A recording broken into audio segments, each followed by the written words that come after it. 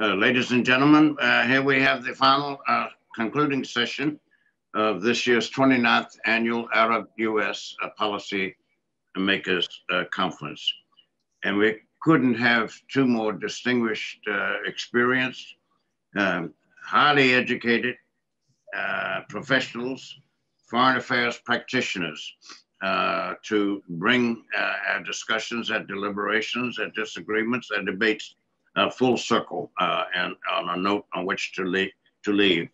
And of course, for both of you, we've been trying to examine the implications of the most recent presidential elections for U.S. relations with the Arab region.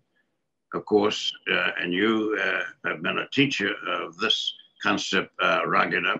You don't use the word Arab world, you refer Arab region, so you persuaded me. So the Arab region and the Middle East and the Islamic world, they're interrelated, interconnected, but they're also distinctly and profoundly different. But it's the Arab component of it, because there are 22 Arab countries. There's only one Iran, one Turkey, one Israel, one Pakistan, one Afghanistan, but 22 Arab countries, 28 Middle Eastern countries, and 57 members of the Organization of Islamic Cooperation. And that is the Islamic world's highest political organization. General David Petraeus is a member of the National Council on U.S.-Arab Relations International Advisory Board. And we're lucky to have him agree to do that, because this individual's time and energies and creative efforts are stretched thin, so to speak. And you'll understand why and how if I just mention a few aspects about his extraordinary biography. And I try not to read these things, to have as good an eye contact as I possibly can, and the chemistry that goes with it. Only I am aware of what I forgot to say. And so will General Petraeus and Raghida as well. General Petraeus had a distinguished career in the United States military. He's the only American armed forces officer to get the highest ranking score in the U.S. Army Ranger School, which involves being a parachutist amongst many other extraordinarily difficult skills to master or acquire, and also at the U.S. Army's Command and General Staff College. These are two feats that have not been equaled by others, but that's not all. Very few U.S. Army four-star generals, there are some others, but very few, can almost count them on your fingers of your hand, one hand at that, who have also received their PhD, and not at any sort of community college or a freshwater college, but rather at Princeton University, where I was privileged to be able to study Arabic. He received his PhD in international relations and economics. Now, many have international relations as a degree, but not as many link it also to economics. So it's not surprising that he is a partner of KKR International, which is a major investor, a major player in the U.S. commercial trade and investment dynamics and relations, not just between the United States and its Arab friends, Arab allies, Arab partners, but throughout the world, Western Europe, North America generally, Central America, South America, and South Asia, Southeast Asia, and East Asia as such. So he's very much in demand for his insights and his advice. Now, what kinds of insights and advice? Those because he's been at the tip of the spear in 5 different general command positions in combat. And so he's got many decorations, both from the United States as well as a dozen or more other countries that have acknowledged and been aware and appreciative of his contributions to world affairs. Now, imagine this, that after his retirement from the military, he received a vote of 94-0 in the U.S. Senate as the director of the U.S. Central Intelligence Agency. I'm unaware of anyone achieving that vote of confidence and trust and vote of competence on top of confidence and trust. General Petraeus has now spoken several times at the National Council's annual Arab-U.S. Policymakers Conference. And to interview him, have a discussion with him, conversation with him, it's guaranteed to be dynamic. Neither is ever asleep at the wheel or idling at the intersection there. With regard to Raghida Dergham, who's also been much acknowledged and aware and appreciated by a large segment of those who follow international affairs and foreign relations. For the longest time, she was the doyen or the dean of the foreign correspondence at the United Nations in New York. She's been awarded recognition as within the top 50 Arab women leaders on an annual basis. And on one occasion, she was acknowledged as #1 Arab women's leader. So what a role model. And on top of that, she is a founder and director of the Beirut Institute, which has been holding annual seminars in Abu Dhabi and elsewhere. But due to the pandemic, of course, these have not had the same virtuality as before or in other occasions. But on a bi-weekly basis, starting last spring, going right straight through May, June, and July, taking a breather in August, and then back on her feet, running uphill again in September, usually with 4 people of diverse backgrounds, diverse nationalities, diverse ethnicities, and diverse areas of expertise. Raghida Dergham, we're fortunate indeed to have you with us once again, and for you and David Petraeus to have a go at it. You have the floor, Raghida. Thank you so very much for this privilege. Thank you very much, Jean-Luc Anthony, for the tradition now that allows me to have a conversation with General Petraeus. It's been our 3rd year, and hopefully next year it will be your 30th anniversary, I think. So hopefully the tradition will continue as it was before, live rather than virtual.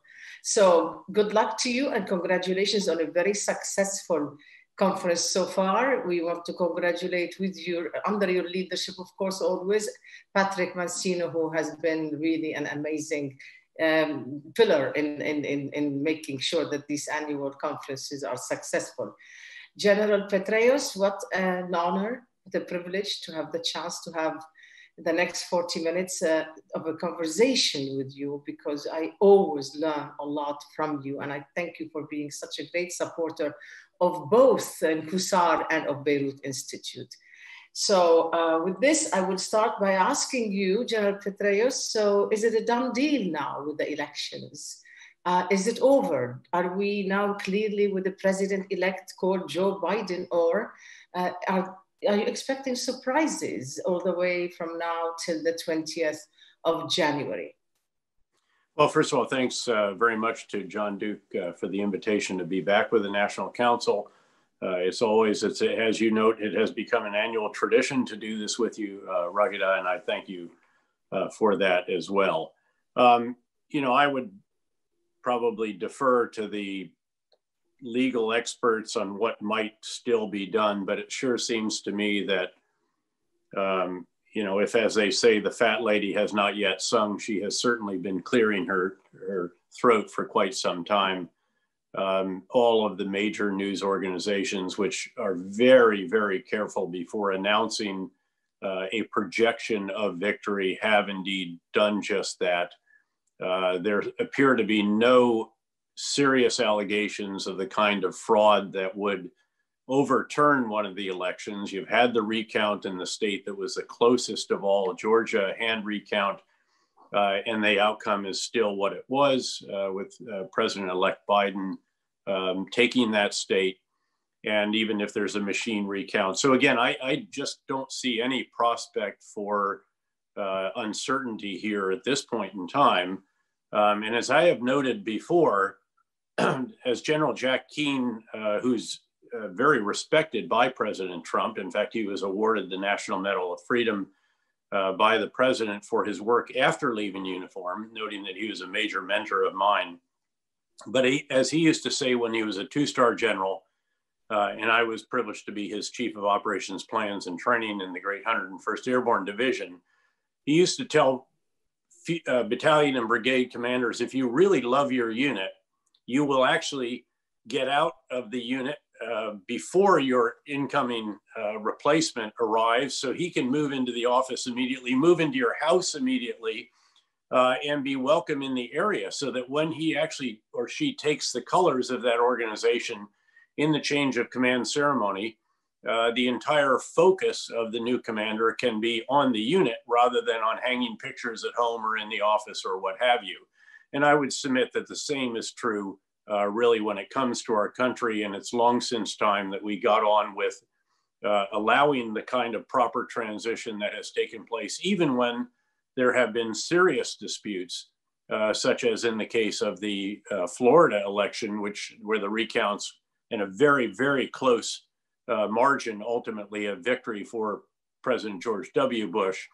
But by the way, the 9/11 Commission, that was a bipartisan process, did conclude that some of the uncertainty and the delay in the transition from the Clinton to the Bush administration may have resulted in some of the failures to connect the dots, as it is said, to put together the various pieces of intelligence that the FBI had or the CIA had or other elements of the intelligence and law enforcement communities to connect and identify what became the perpetrators of the 9/11 attack. So there are potentially serious consequences if the transition is not sufficient and complete, noting that, of course, no one has been as experienced as President-elect Biden, 8 years as the vice president, decades in the Senate and so forth in key positions,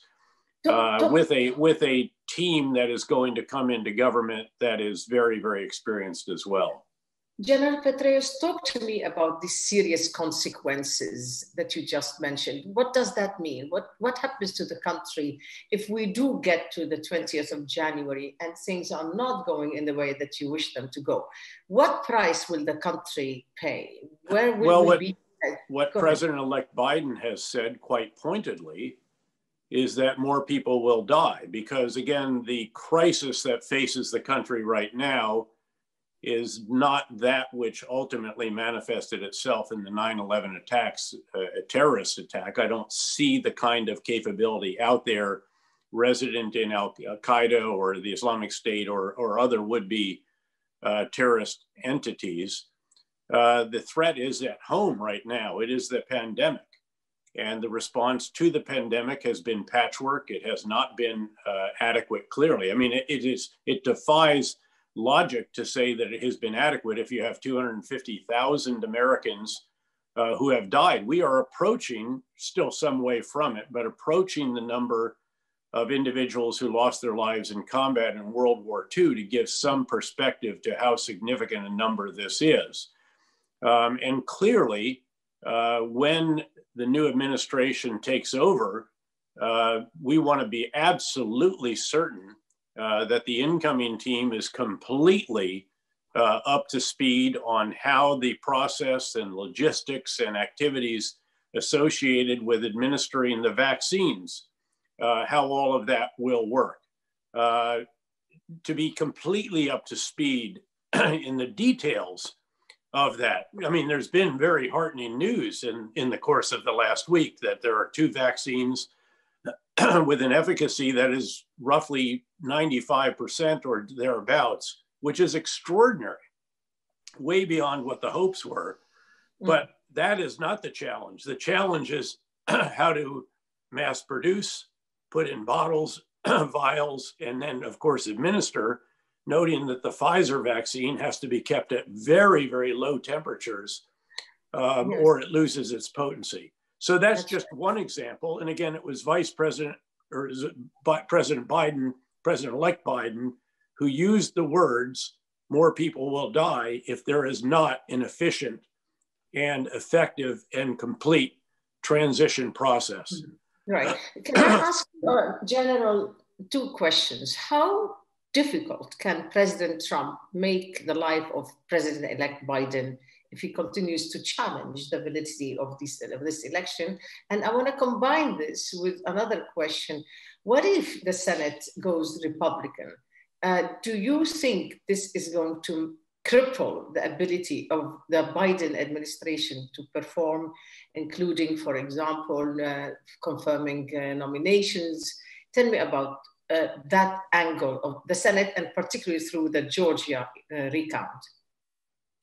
Well, look, I'm not, the expert on domestic politics, and I'd rather defer to those that are. But since you asked the questions, before we get on to the areas that are a bit more my normal expertise, foreign policy, security affairs, and so forth, I think, again, what is being done right now is obviously not only just making the transition difficult. Right now, it is making it impossible, because until the individual in the Government Services Administration makes the assessment and signs the document that allows the transition process to begin, it will not actually formally begin, and you will not have the release of funds, the provision of office space, the authorization of landing teams to go into the various departments and agencies of the executive branch, and also the receipt of classified briefings and so forth. Ironically, the Vice President-elect right now is receiving intelligence briefings because she's a member of the Senate Intelligence Committee. The President-elect, however, is not. And so again, a number of these issues clearly need to be resolved, but they cannot until you have that attestation or what have you that the GSA has to make. Clearly, there would be a difference in the realm of the possible, one would assume, if the Senate remains in Republican hands, either through winning one or both of the seats that are still to be contested in early January in the state of Georgia. And obviously that will create wrinkles for a democratically led executive branch, even though the House is Democratic. And when it comes to confirmation of cabinet officials, it could reduce the possibilities in some respects for the president once he assumes office to nominate individuals. And obviously, when it comes to a variety of different policies, this would be a constraint at the least. And depending on how much bipartisan activity can be achieved, it could be even beyond that. We know from experience what can happen if a Senate just does not want to allow a president to have legislative achievements. One would hope that that is something in the rearview mirror, and that the most experienced former senator to be the president in the form of President Biden would figure out how to get his agenda pursued, at least in considerable part, by working with his former colleagues in the Senate from the Republican side of the aisle. Gotcha. General Petraeus, you're used to me doing ping pong conversation with you, so I'm going to take you to your area of expertise. And since we have a lot of foreign affairs, foreign policy issues to cover, I know China is a priority, but I want to start with Russia. Russia seems to be going through a tough time. Vladimir Putin, the president of Russia, seems to be surrounded by problems from everywhere, including even Syria, where he's not feeling very well in his skin. He's got trouble with Recep Tayyip Erdogan, the president of Turkey, and he's got, from Georgia to Moldova. He's in a bit of trouble. How is this going to impact the relationship of Russia with the United States in a Biden presidency? What do you see? And I'm going to just go through Russia quickly, and then I'm going to... Let me just answer on Russia first. Look, I think that there will be a different relationship between the U.S. And Russia over what we have seen in recent years, where in some ways there was the traditional kind of activity, which was to push back against Russian invasion in parts of Georgia, Ukraine, intimidation of the Baltic states, and a variety of other activities in Syria, Libya, you name it.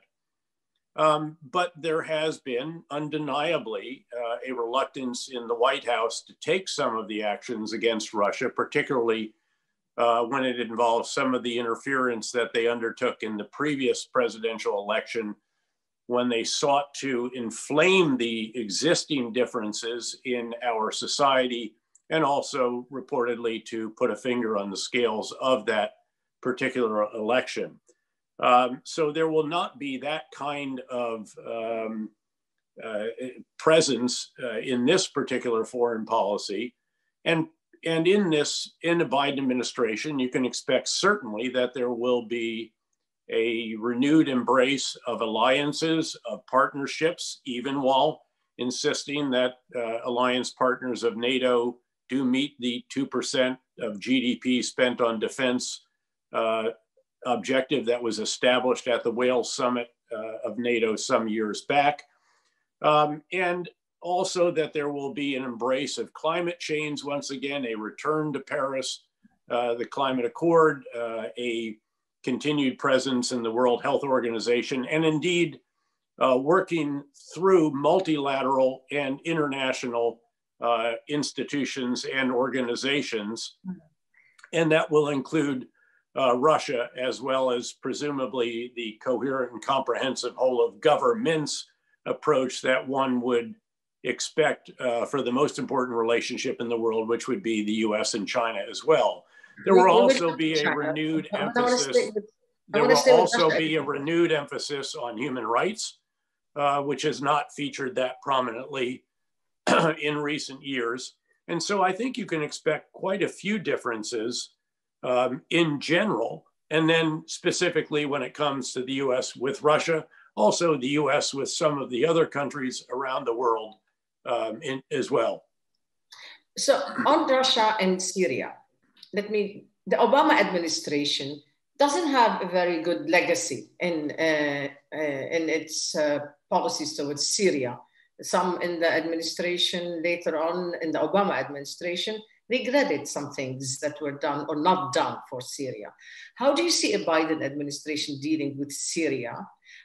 Is it going to sort of be an extension of the Obama administration's policies there? And particularly in as far as, you know, how do you see Russia is doing in Syria? Iran is doing in Syria? How do you find, give us- one question at a time, please, Raghida. Okay. So Syria, when it comes to a Biden administration in Syria, I think you are accurate in saying that even members of that administration look back on Syria and ask whether they could have done certain things better. It is at least according to Hillary Clinton's book and Leon Panetta's book and others, when I was CIA director, they report that I made certain recommendations about what might have been done, and decisions were not made to follow those recommendations. It's hard to imagine the situation could have been worse than what resulted, although certainly there were never assurances that the objectives of some of what might have been could have been achieved. But ultimately, I think you do have to give the Obama-Biden administration credit for returning US forces to Iraq, putting them into Syria. In the case of Syria, building the Syrian Democratic Forces in northeastern Syria, and enabling those forces to defeat the Islamic State as an army controlling a caliphate, and obviously to eliminate that caliphate, and to do the same in support of Iraqi forces in the land of the two rivers.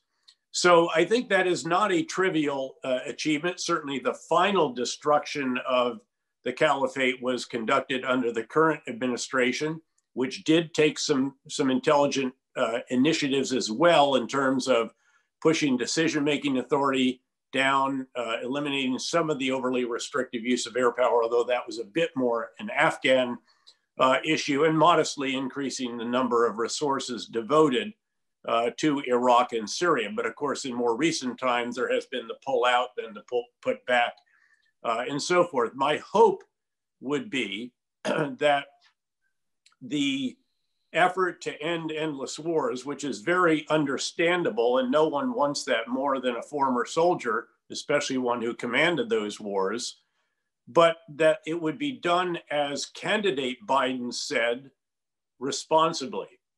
And I think that the way to continue our efforts in Syria, in Iraq, in Afghanistan, and a number of other countries is to make a sustained commitment that's very, very necessary for the dynamics of those particular countries and situations, that they recognize that the US is there to stay until some political or other arrangement is agreed, but that commitment is sustainable in terms of the expenditure of blood and treasure. So you have a sustainable commitment. That is very necessary in northeastern Syria, where obviously without us, the regime forces supported by Russia and the Hezbollah of Iran and the Quds Force and so forth, and perhaps in other respects, Turkish forces would very quickly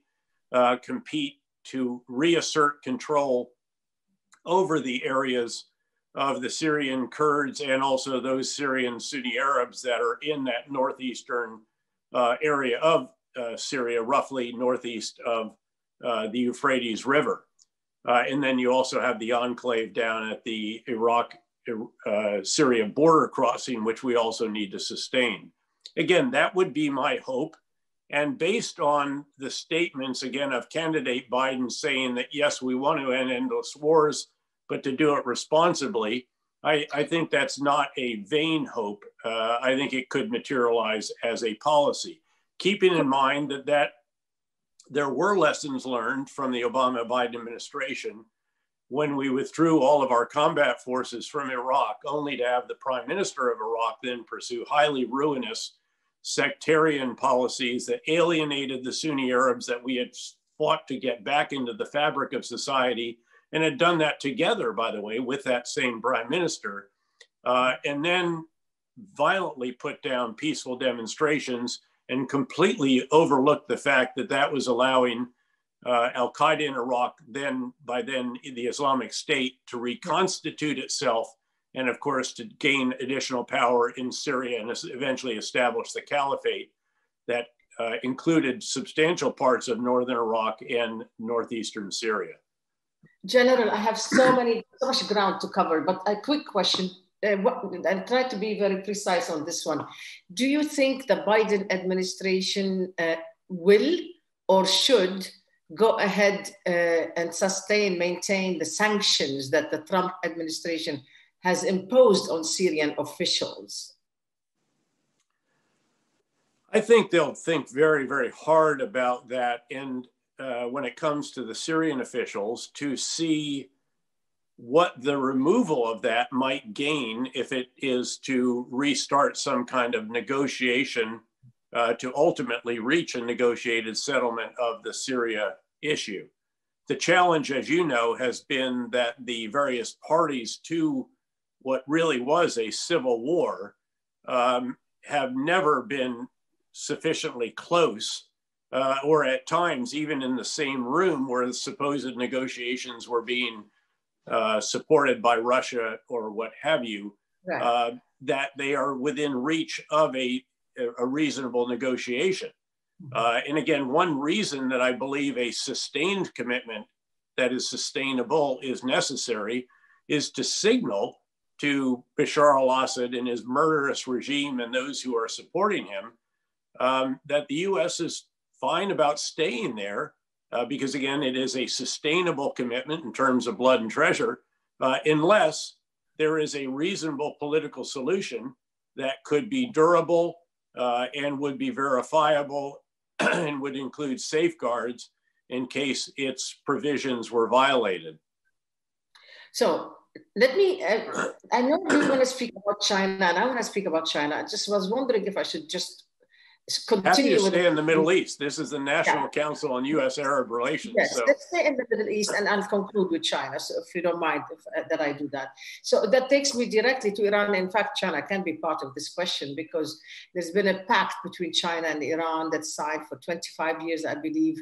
And there's been a lot of talk now about potential, and apparently, allegedly, there are talks going on between Iranian officials and the Biden team to assure them that there will be a return to the JCPOA, there will be a lifting of sanctions.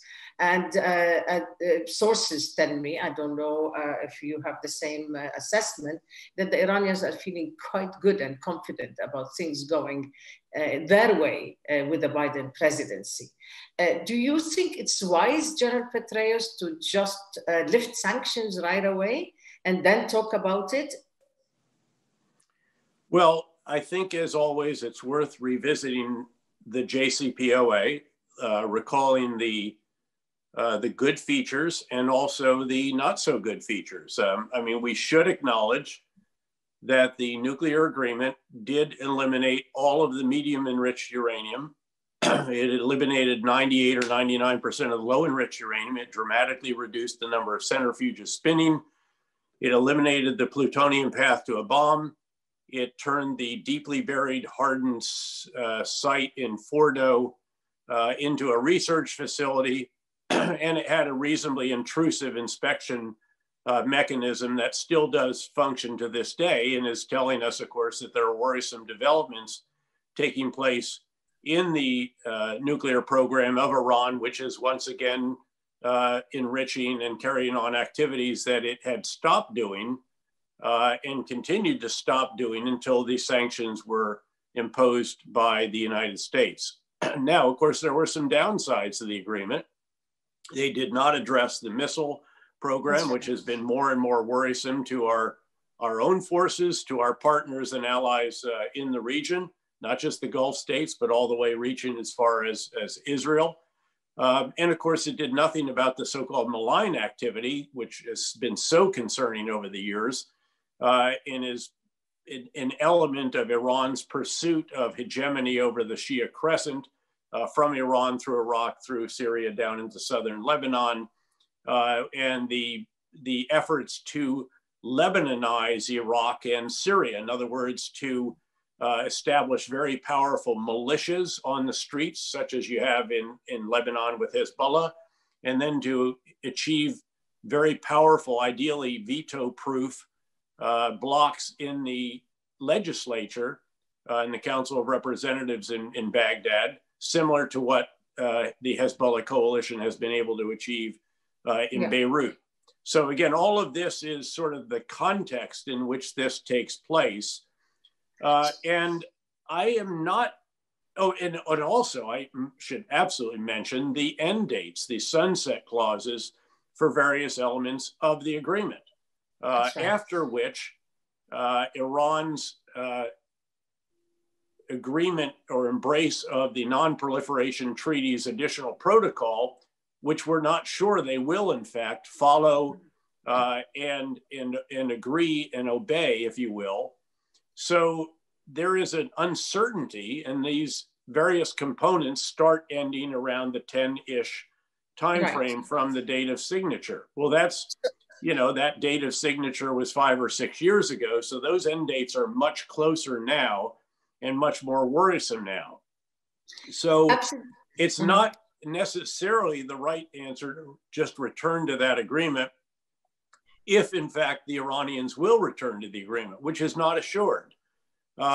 Who has the whip hand in Iran when it comes to this? Is it the deep state, the security state, which runs so much of the country, or is it the visible state, which is facing elections next year and probably will see a more hardline figure than the current elected president of the country who of course has gone through an experience where he agreed with the Americans only to have that agreement not honored, even though they did not violate the JCPO in any significant manner. So again, I'm not sure that this is a given. So clearly there's going to have to be a process of, again, returning to the negotiating table. There could be some kind of freeze for a freeze that I have discussed with you in the past as one of the options that, in fact, the current administration might have adopted just to stop the alarming development in the nuclear program for now, while we stop or peel off some of the sanctions, but by no means all. And again, do we want to return wholeheartedly to an agreement whose end dates are approaching and would fall during, some of them would fall during the current administration's term, and which it does nothing about the other components of Iranian activity that are so worrisome, the missile and malign activity. So again, this is a much more complex issue, I think, in many respects than just saying, okay, you know, if we lift the sanctions, will you return? I'm not sure that is advisable. And I'm not even sure that, again, the visible state in Iran has that authority at this point in time, and given the experience and the approach of elections next year. Would you advise the Biden administration to correct the wrongs that were done in the first set of negotiations for the JCPOA?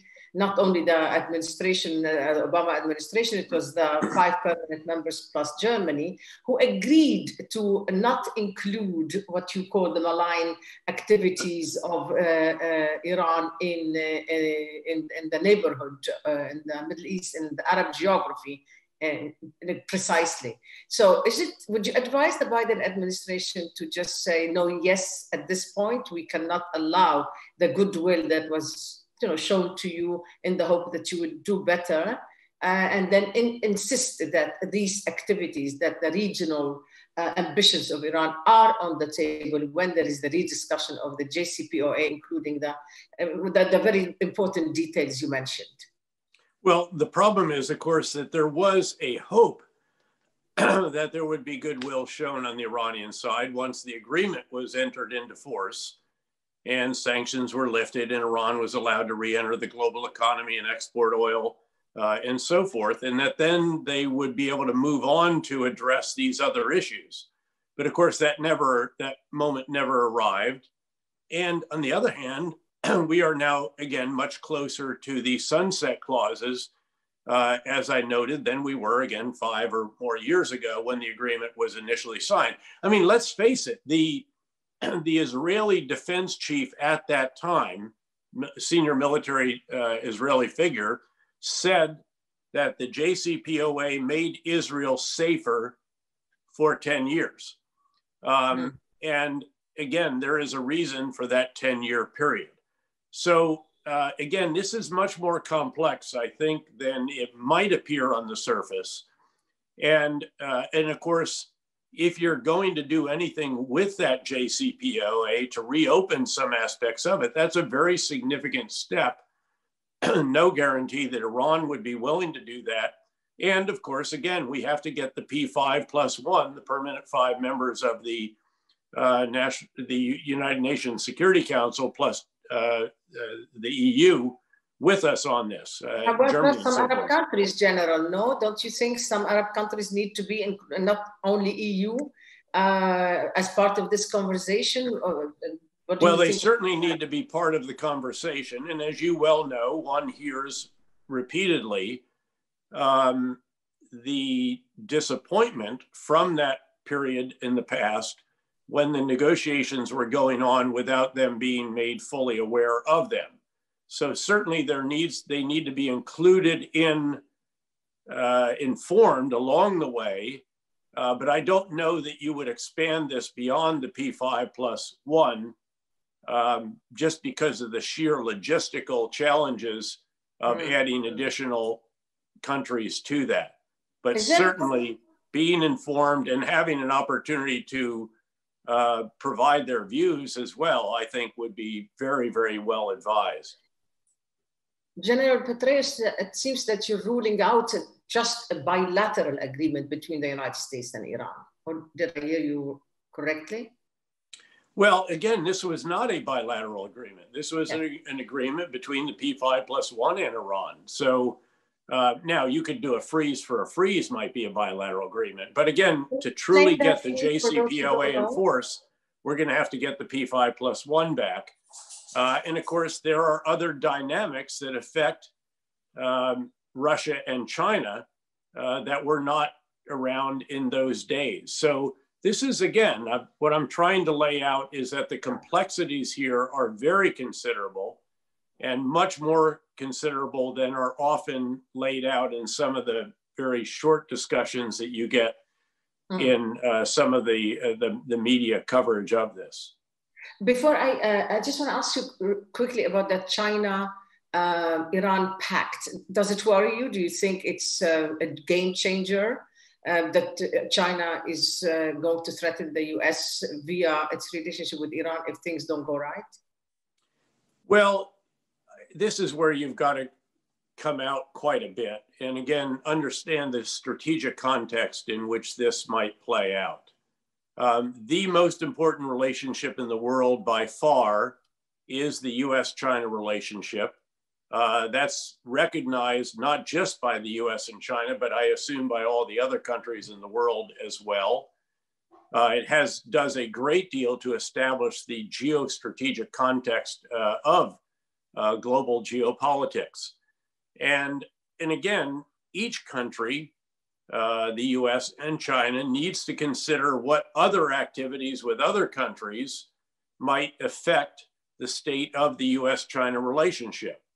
One presumes, again, that the incoming administration will try to achieve what might be described as a coherent, comprehensive whole of governments approach with an S on the end, because it would be not just America first or alone, it would be America with all of our alliance and partner nations around the world to the extent that is possible. It would include international and multilateral organizations and institutions and norms. It would hopefully include going back to the Trans-Pacific Partnership, although that might be a domestic political challenge for an organization elected with the wholehearted support of the labor movement in the US, but not impossible and could be explained, I would hope. But again, that relationship, which might be described as engage and influence or something along those lines, is affected by all the other activities. So if China wants to do something with Iran, which enables Iran to circumvent the sanctions that the US has imposed, that has an effect on the US-China relationship. And again, if that's the most important relationship in the world for both countries, each of them therefore looks at every other foreign policy action that it takes and looks at it through a prism, which asks, what will the effect be on the relationship that matters most, US-China? It's not China-Iran or US-Iran, frankly, for that matter. So in that regard, if you keep that in mind, you certainly should have reservations about what could result from this. But I don't know that you would be, overly worried that China is going to risk the rupture of the US-China relationship in order to import, I don't know, $20 billion worth of oil from Iran that otherwise would be sanctioned. That's right. I think it's important to keep it in that particular perspective. But the sanctions that we are hearing about that are coming up by the Trump administration against Iran, against Hezbollah, against individuals in Syria and Lebanon. And in fact, we hear also some sanctions against China and Russia if they resume selling weapons to Iran, and the Iranians are in a hurry to get more weapons. Is this not useful for President Biden to have this taken out of his way, that he could build on that rather than be... I mean, these are lots of hypotheticals, and in general, you want a period of transition to be a fairly steady state process, not one in which there's lots of new initiatives launched. But also, let's just recognize that there are limits to, again, what can be done in those respects in that amount of time.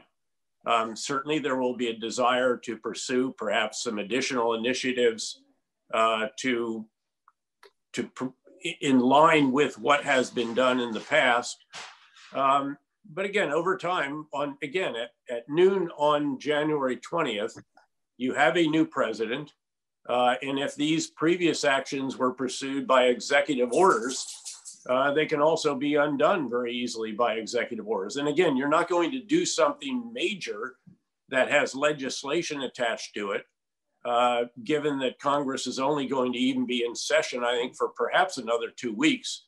And oh, by the way, I believe that one of the the incoming senators will actually assume his seat prior to the normal new administration. So again, there is an awful lot of rhetoric out there, and we'll see what ultimately is actually followed through.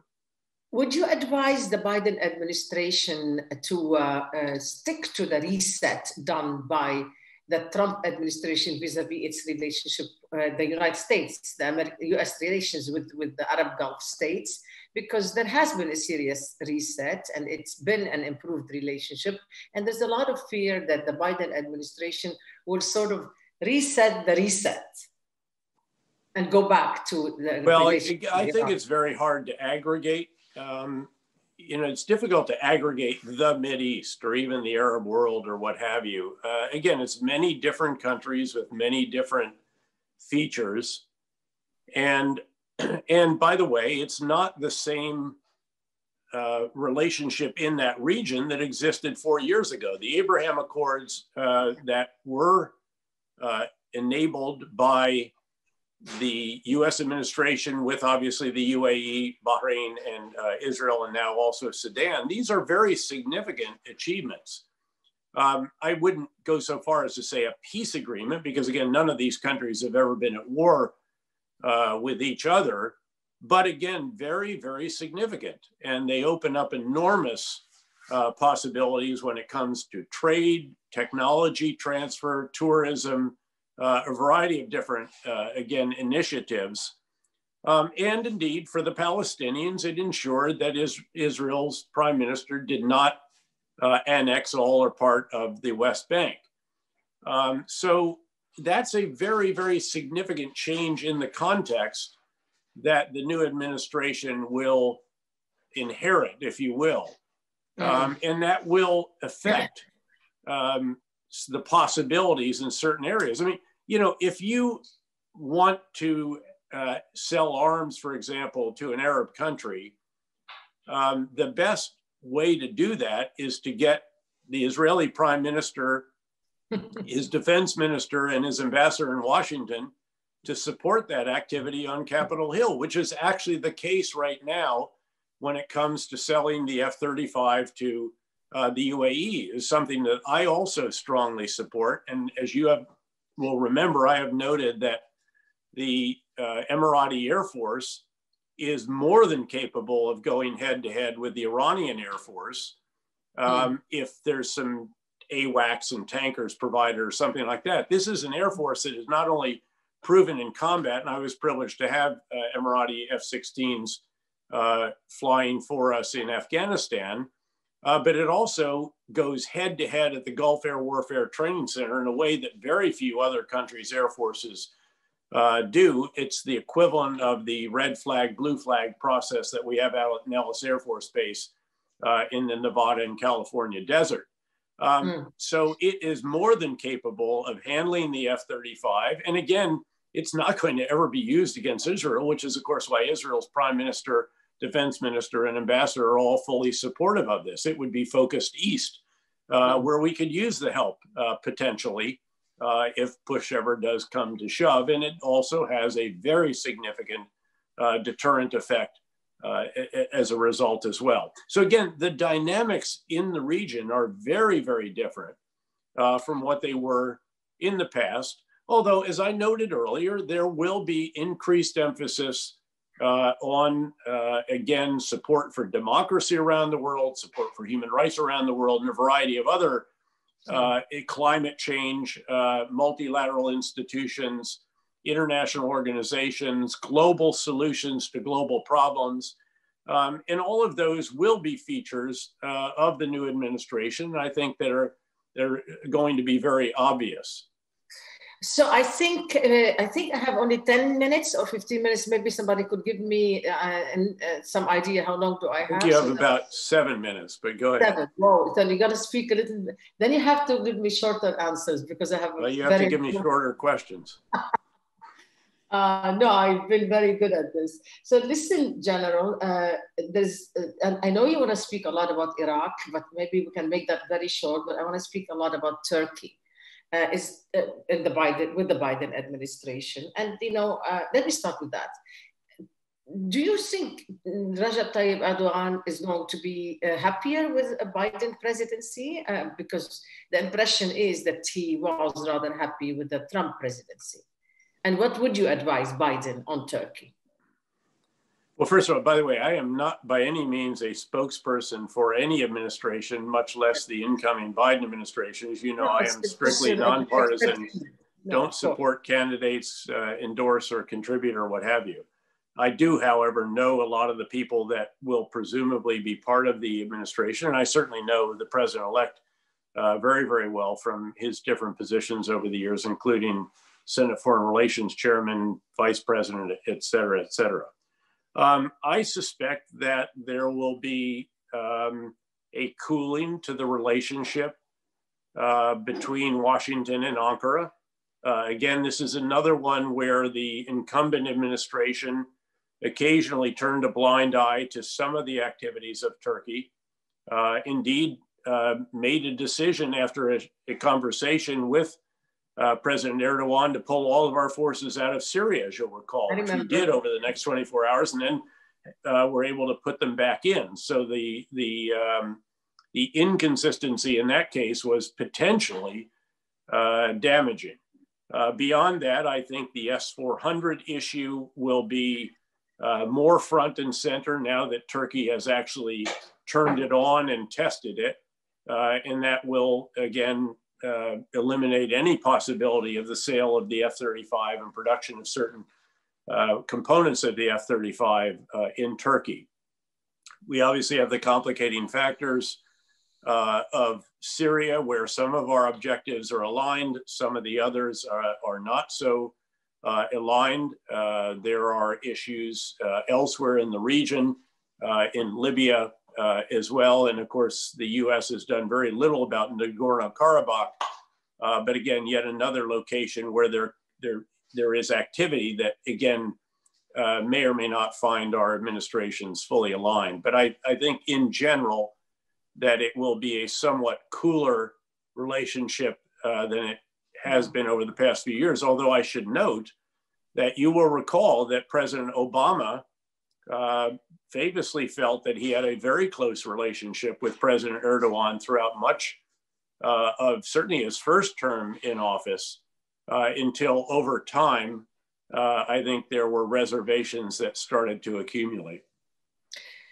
General Petraeus, will countries like Iraq, which you know very well, and Lebanon, where I am. I'm Iraqi. I am Lebanese. So this question concerns both of us in that case.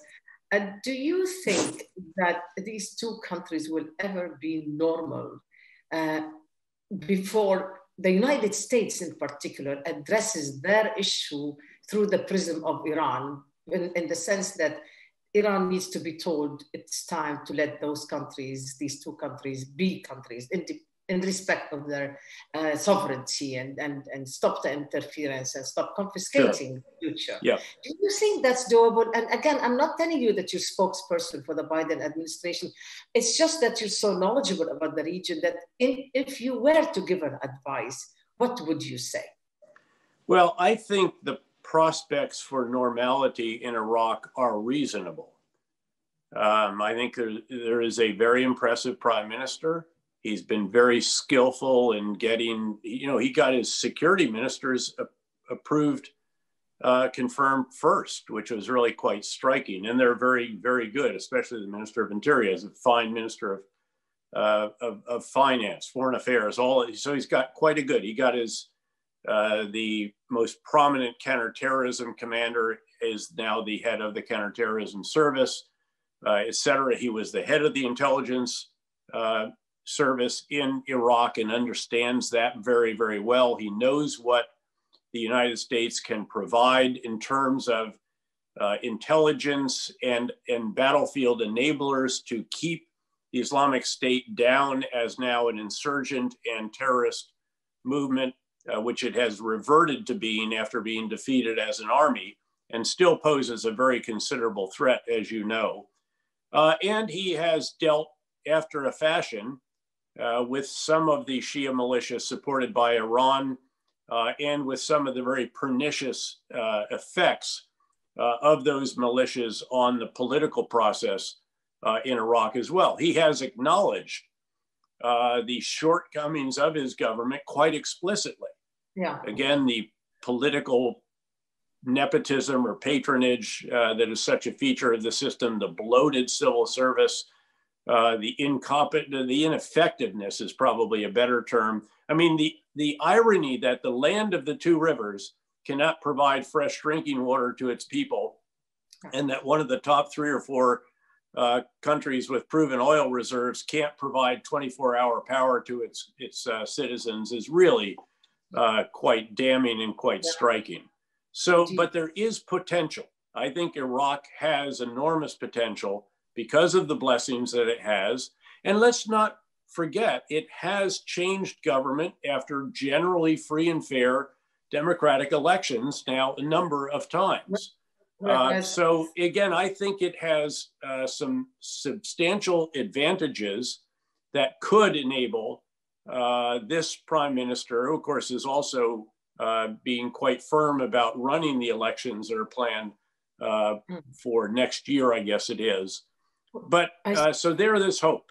Lebanon, I fear that Lebanon's underlying challenges are so substantial and are almost baked in that you have structural paralysis. You now add to that a collapse of the currency, which was a Ponzi scheme for a number of years, if not decades.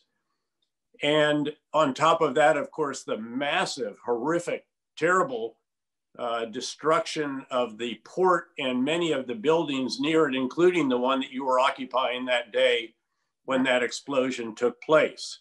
Indeed. So, and you have just seemingly intractable issues that divide the 3 major elements of the country, noting that, yes, there is cooperation across lines, and yes, they're not exclusively, again, coalitions of just one ethnicity or sect.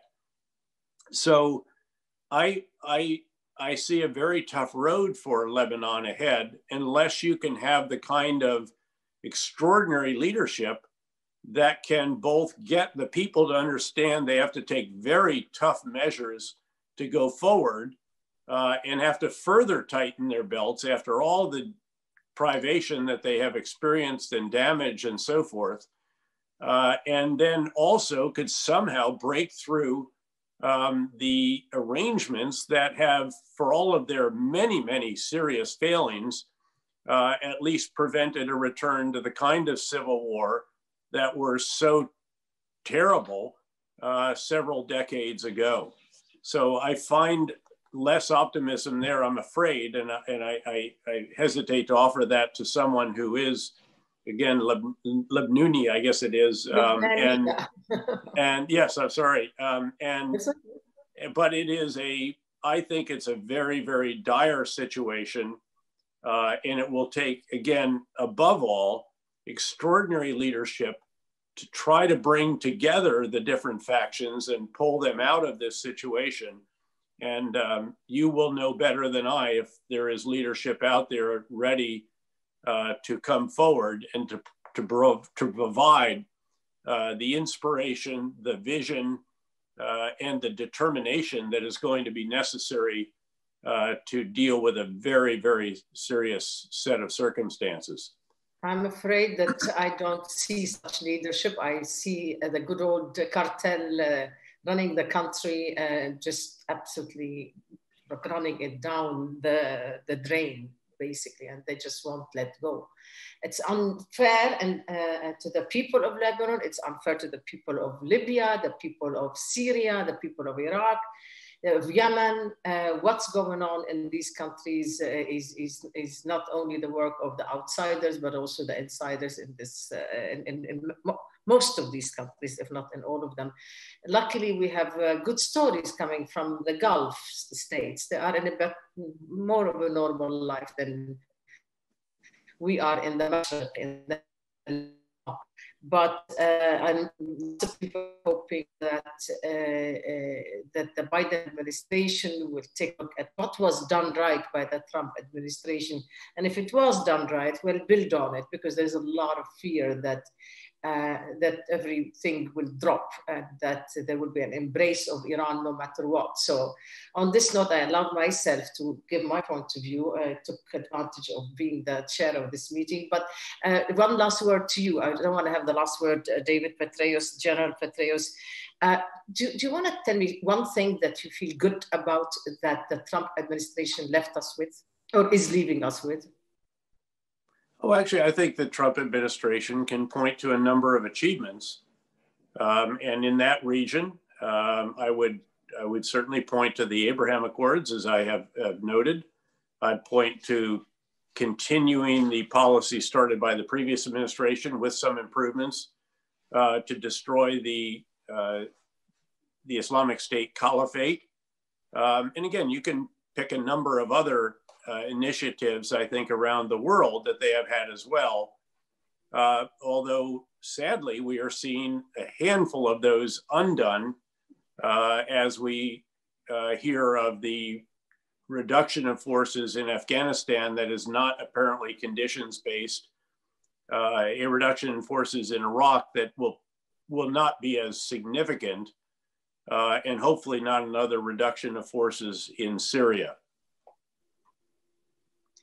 So I would go now to Dr. Jean-Luc Anthony to thank him for giving me this privilege of having this conversation with General Petraeus. General Petraeus, it really is fascinating listening to you always.